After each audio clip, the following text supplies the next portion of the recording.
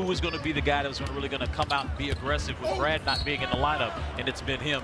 As you see, once again, SGA is living in the Wizards' paint here in the first quarter. You're going to call him an elite defender. That was a possession to show it. Can you stop SGA? Can you guard multiple positions? I know he's a point guard. Then he has to be careful on that strong side. Don't help too much off Jerome because he can't tattoo you in that corner. Man, good defense there by Deni getting into the passing lanes. That's going to leave Trez all alone, and he rocks the rim. This is a young team in Oklahoma City that has a lot of draft capital. We'll talk about that a little bit later. Giddy pull up. Okay. Nice block by Davis. That's 3 defensive possessions we've seen Davis. This is a young team in Oklahoma City that has a lot of draft capital. We'll talk about that a little bit later. Giddy pull up. Okay.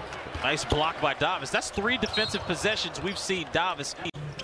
I would just run SGA right to the rim right now. Deni with a 3-point shot off the mark. Rebound by Trey Mann. Neto attacking to Deni, and it's good. Wizards cut the lead now to 2. No foul call. Kuz kicks it out. Here's Rui finding Deni. Deni hitting nothing but net. The Wizards retake the lead. Shabbat Shalom. 103-102 Washington. Giddy and Bertans look like they're having their own little one-on-one matchup.